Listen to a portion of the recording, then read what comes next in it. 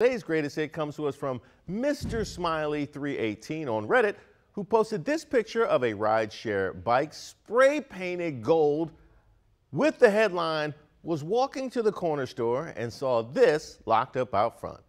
The audacity. Somebody had the nerve to lock this gaudy bike up like it's not instantly recognizable. Besides, it already looks stolen. Capital Bikeshare would like a word with you, and by a word I mean a charge for that bike. Stealing the weirdest looking bike in town is already the plot to Pee-wee's Big Adventure. Tell 'em Large Marge sent you. Just last week we featured a scooter spray painted gold over near the Howard Theater.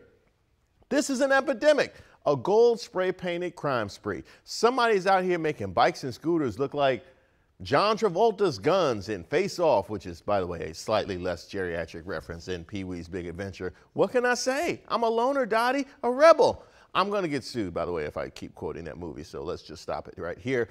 Just like this person is going to get arrested if it turns out these gold bikes and scooters are connected. This is low-budget supervillain behavior.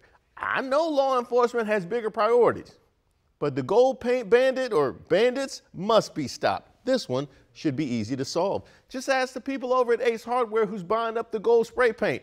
Do it now, though, because Christmas season approaches, which means that gold paint trail is going to go cold in a few weeks. But thank you for sharing this, Mr. Smiley 318. If you know why these bikes and scooters are coming up gold, let us know. I'm at Reese Waters on most social media, Mr. Reese Waters on TikTok, or email rwaters@wsa9.com.